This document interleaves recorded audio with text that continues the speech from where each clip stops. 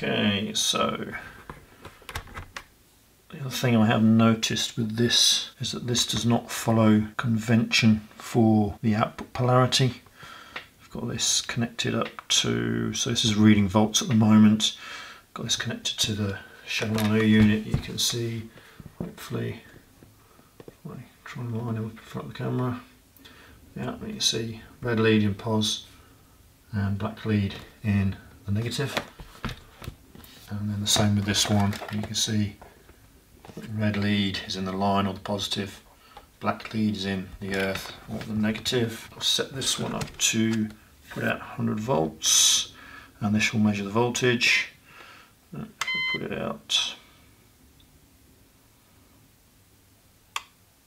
it takes a little while with this one. You can see we've got 109 volts and it is normal polarity on there. If I now swap the functions over, put this one onto insulation test and this one onto voltage and do the same again, you can see I have a minus out here and this is actually putting out positive volts on the earth and the 0 volts is on the line connection, which doesn't follow a normal convention for an insulation tester. In terms of testing AC, it doesn't really, or an AC circuit, it doesn't really make any difference.